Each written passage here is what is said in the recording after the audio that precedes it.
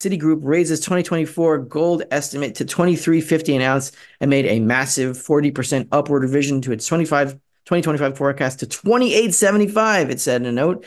That came after Goldman Sachs Group said Friday that metal was in an unshakable bull market, raising its year-end prediction to $2,700. So the banks are coming around a little bit late. It's going to be a lot worse than that. It's that we're going to head past $28.75. I think we're going to hit $3,000 this year and past it.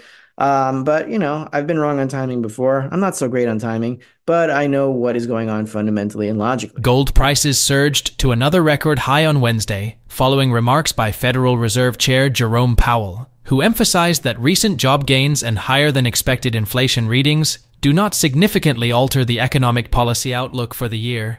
Powell's comments signaled the Fed's reluctance to lower interest rates in the near future, prompting gold to edge higher as traders absorbed his statements. Despite expectations for a rate cut at the Fed's upcoming policy meeting in June, Powell's indication that interest rates will remain steady in the short term buoyed gold prices. Higher interest rates are traditionally associated with lower gold and silver prices, but this correlation did not hold. While Powell's remarks did not unveil any new insights, they effectively ruled out the possibility of a rate cut in May and made a June cut increasingly unlikely. Renowned analyst Rafi Farber notes that lower interest rates typically benefit gold since it does not yield interest. However, he argues that in an environment where significant debt underpins the economy, rate hikes can devalue currency and strengthen gold and silver. As a result of sustained high prices, financial institutions like Citigroup and Goldman Sachs have revised their gold price forecasts upwards, with Citigroup predicting $2,350 per ounce by 2024 and Goldman Sachs anticipating $2,700 by year-end. Rafi Farber suggests these estimates may still be conservative, projecting gold to reach $3,000 this year. Turning to the gold-silver ratio, which historically hovered around 20-1 in the 1960s and early 1970s, Rafi suggests a shift in favor of silver during the final phase of this bull market. He anticipates silver potentially outpacing gold, reaching a ratio of 15-1.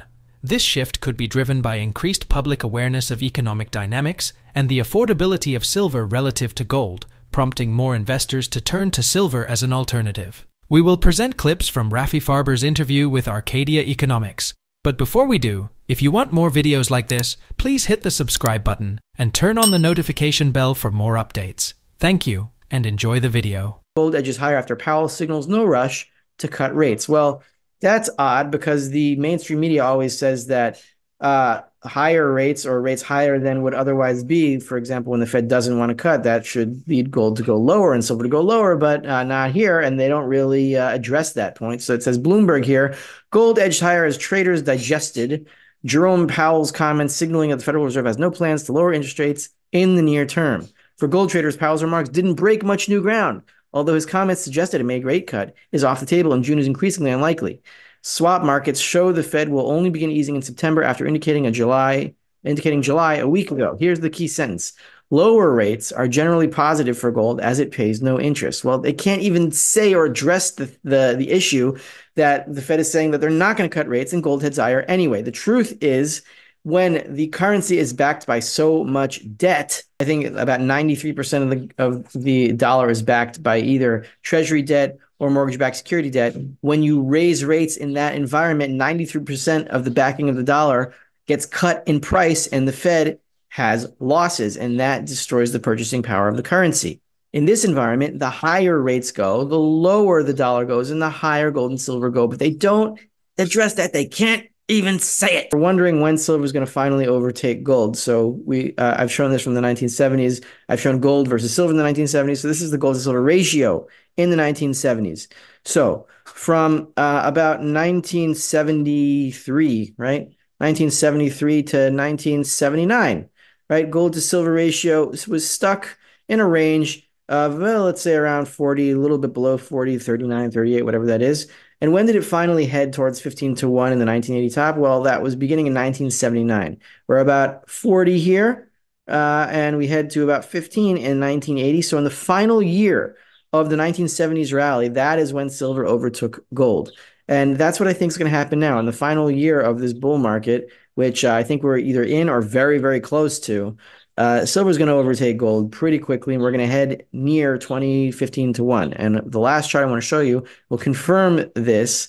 This is the chart of silver in 1970, just before the gold window was closed by Richard Nixon. May his memory be for a Nixon. I put a red line here where the average price of silver is in 1970. I eyeballed it, whatever.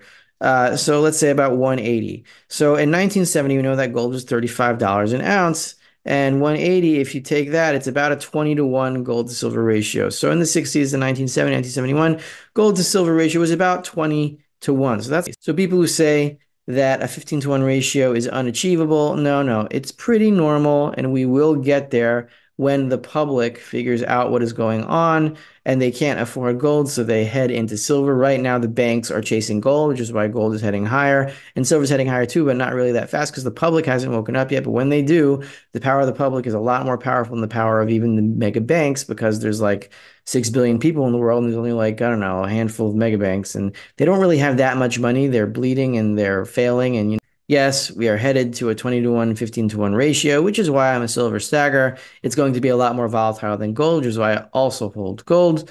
And we've seen what happens when there is panic of a possible World War III end game scenario. Gold and silver go up, Bitcoin goes down. Will that happen in the actual end game? I don't know for sure, but it certainly seems that way.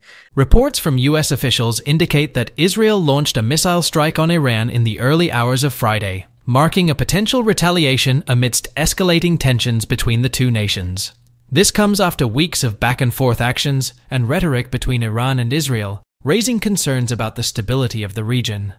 Interestingly, the recent exchange of hostilities between Iran and Israel had a notable impact on financial markets. When Iran fired missiles at Israel, gold prices surged to a staggering $3,000 per ounce, while Bitcoin experienced a sharp 10% drop. This highlights the tendency of investors to seek refuge in traditional safe haven assets like gold during times of geopolitical uncertainty. Renowned analyst Rafi Farber points out an intriguing trend in the gold market. Despite being in a bear market against stocks since 2011, recent signals suggest a potential reversal. A head and shoulders pattern has emerged, signaling a possible shift in investor sentiment toward tangible assets like gold and silver amid ongoing economic volatility. These developments underscore the intricate interplay between geopolitical events and financial markets. Tensions between nations can significantly impact investor behavior and asset prices. As uncertainty looms, investors may increasingly turn to assets like gold as a hedge against geopolitical risk and economic instability. On Saturday night, actually, I'm using the PAXG. That's a cryptocurrency. Not really. It's a token backed by gold. So let's assume it is backed by gold. And since the futures markets were not active at this hour, I have to use this chart because you can trade tokens whenever you want, 24/7. So this spike here is the equivalent of $3,000 an ounce for gold. And what was happening here, this is when Iran attacked Israel with 300 whatever missiles of something or other. And the PAXG, the gold token, crypto, whatever it is, was spiking from what was it, 2,300 to about 3,000. And what was happening to Bitcoin? It was falling about 10%. And here we have, this just happened, I think last night. I woke up and I saw this, so I had to update this chart. It happened again. Not as serious because apparently Israel just like dropped a few bombs on Iran or something like that. It wasn't real. It was like a theater thing. I think Zero Hedge called it toothless, and it's not real. It's all, everyone has to play their part in this stupid game. I don't even know what game they're playing. So we see here that, again, that gold spiked and Bitcoin fell. So I believe this is a foreshadowing to what will come in the real end game when there's a lot of panic in a real sense. I think the Bitcoin crowd is going to drop everything and sell all at the same time, and people are going to go into real money. And I think that is a necessity from a logical standpoint as well, because from my perspective, Bitcoin is a derivative of the dollar, not in the sense that it's backed by dollars, but it has value because it has dollar value, whereas the dollar has value because it has gold value. So the dollar is a gold derivative, Bitcoin is a dollar derivative.